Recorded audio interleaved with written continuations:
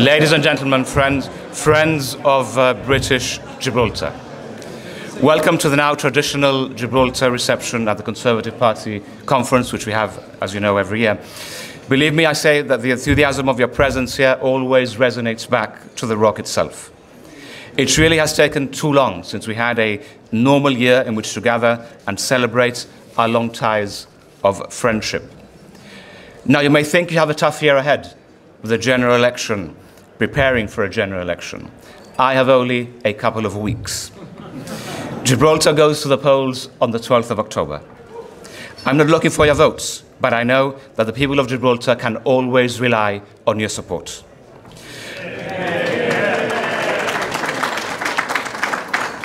The Chief Minister, I know, would have loved to have been here. Fabian loves and enjoys the buzz of this conference and catching up with all of you. And we have great challenges ahead to secure the way forward for Gibraltar in a new life outside the European Union. We were very close to an agreement on a Gibraltar treaty. We now await the outcome of the Spanish electoral process to determine what path that future relationship will take. The people of Gibraltar thank you for your solidarity and for your support. We know that hand in hand with the United Kingdom, we will carve out our destiny together. For 300 years, that rock at the entrance to the Mediterranean has seen off sieges of all kinds. For 2 world wars and countless conflicts, we have stood together. And we always will. Finding a way to secure Gibraltar's future is in our very DNA. But recently, it has been my grim task also to work on planning for a worst-case scenario. That would be no treaty with the European Union. A scenario where Spain perhaps becomes difficult and presses its sovereignty claim. But rest assured, we will never give in to that.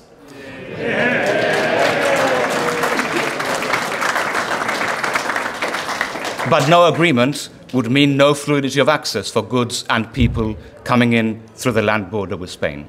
The daily support that we need to keep our economy alive. But as I said, we need to wait and see who forms government in Spain later this month. But whatever happens, we know that with your strong support and the tireless backing of the British people, we will prevail. Let me say that Fabian and I are both very optimistic about the future. Our objective remains to secure a UK-EU agreement about Gibraltar that does not surrender one iota of our British sovereignty.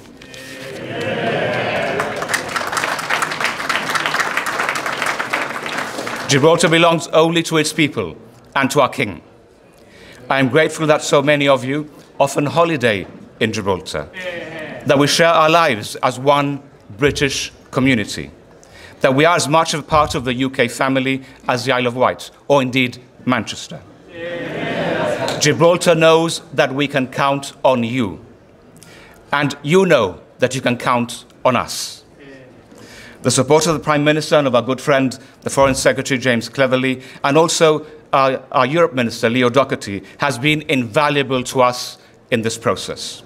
Leo and I indeed have spent many hours online and in person planning for no deal to make sure Gibraltar is fully resilient. So now it gives me great pleasure to call upon James Cleverly, our Foreign Secretary, to say a few words. Thank you, James, for coming, and thank you for being here.